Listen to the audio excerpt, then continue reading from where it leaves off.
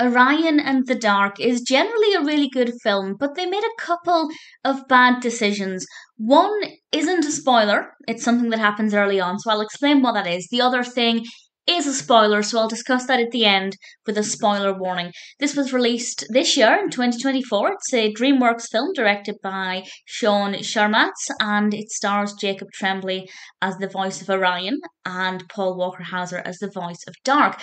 And Orion is a very well written character. He's a young boy who is scared of, quite frankly, everything. And he's particularly afraid of the dark. And one night he meets Dark, who is this brilliant character. The character does look quite intimidating. I can imagine a very young child being quite scared of this character the first time we meet him, but then I think it's very easy to warm to him. He has a very likable personality, and Dark wants Orion to like him, so he takes him to meet his other friends, and these are friends who are Sleep, Quiet, Unexplained Noises, Insomnia, and Sweet Dreams. And Sweet Dreams is my favourite. I love the designs of all of them, but visually, Sweet Dreams is my favourite. The character just looks amazing. And the animation quality throughout the entire film is really good. I love the animation, and I love the concept. It's all about making this young boy not afraid of the dark, but it goes one step further and helps to show that actually we need the dark. I won't say exactly how it does this. I don't want to spoil too much of the narrative, but I think it did it in a way that was very clever and generally very entertaining. I like the fact that it's not just saying the dark isn't that scary once you get used to it, but also it's something we need, and we can embrace the darkness for what it brings us. And I thought it was a very clever approach to take, and it worked really well. What's not clever is the decision to make this seem like it didn't happen. One of the great things about animations is that you can do things that reality doesn't allow us, and you can imagine that these things happen. Unfortunately, we learn very early on, I'd say within the first 20 minutes, but I didn't time it, but we learn that this didn't happen to Orion.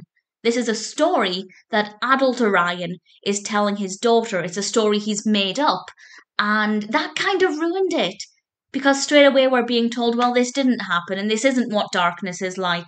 Dark doesn't have this personality, it's a made-up story. And that kind of ruins the immersive fantasy element. And that was bad enough, but not enough to ruin my enjoyment of the story. I could overlook that and enjoy the rest of it. But as it went on, the character of his daughter, not a bad character, not a badly written character, but the role the daughter played initially seemed like it would be a good idea, but they took it too far. And I will explain with a spoiler warning ultimately what I mean by that, because something happens later on in the film that I just think was a terrible, terrible idea. It's almost like they thought, we don't have enough substance to make this a reasonable length. It's about an hour and a half, so let's give it another dimension. And unfortunately, that other dimension was just a really bad idea. And I'm not alone in thinking that. I did read some reviews after watching this because I was wondering if I was the only person who thought that. And it turns out, no, I'm not. Most of the criticism for the film that I've read is about the narrative structure. And I 100% agree. Whenever we were pulled out of the story focusing on young Orion, it just ruined it, and it was completely unnecessary. And to begin with, it felt like unnecessary padding, but as I said, they ultimately took it too far. And it did reach a point where it was no longer possible to separate the story with young Orion and the story with older Orion and his daughter. And I don't want to say it ruined the film, because I still enjoyed it and I definitely recommend it. But I think it made a film that could have been amazing into one that was slightly above mediocre in terms of the narrative. But the messages are gorgeous. The animation is beautiful. Very much a fan of Sweet Dreams as a character. And I can't fault the message they're trying to deliver. And they did it with a gorgeous animation style. So all of that worked really well, and I definitely recommend it. But I will now explain very briefly the other decision that I thought was a really terrible decision. So it is a spoiler. I won't go into a tremendous amount of detail, but it is something that happens in the last I think the last 17 minutes, I kind of looked when this started to happen because I felt like the film was about to finish. And I thought, yeah, this is a really great point to finish it. This is a really gorgeous way to conclude things. And then it just went a bit weird. And this is, of course, a big spoiler from now. And the bit where it went a bit weird was when his young daughter interacting with young Orion was stuck there and there was talk of time travel. And I just thought, what are you doing? This is completely ludicrous. This doesn't fit in with the rest of the film.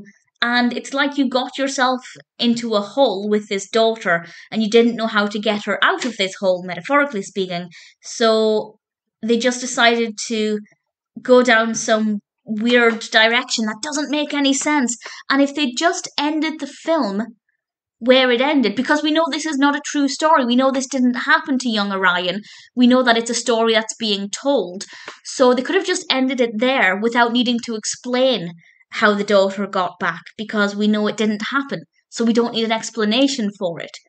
And I definitely think that let's say the last 15, 20 minutes might not even exist and we wouldn't lose anything. In fact, it would have been a better film if we didn't have that ridiculous ending. I'm not necessarily saying you should turn it off 20 minutes before the end. Definitely give it a watch and see what you think. But personally, I think it's just an absolutely diabolical way to end the film. It makes no sense. It's completely unnecessary.